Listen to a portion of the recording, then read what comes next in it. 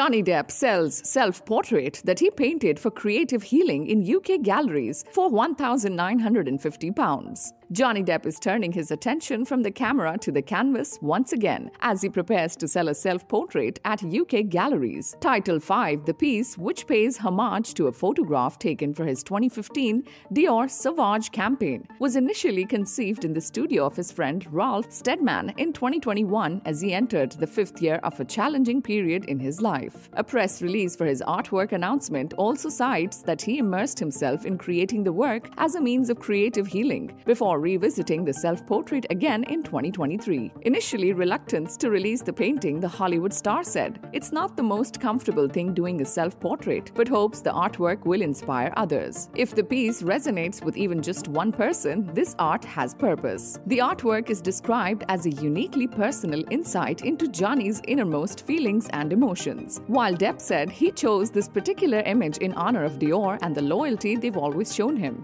Subscribe to our channel for the latest on your favorite celebrities. Like, comment and share, and don't forget to press the bell icon for notifications.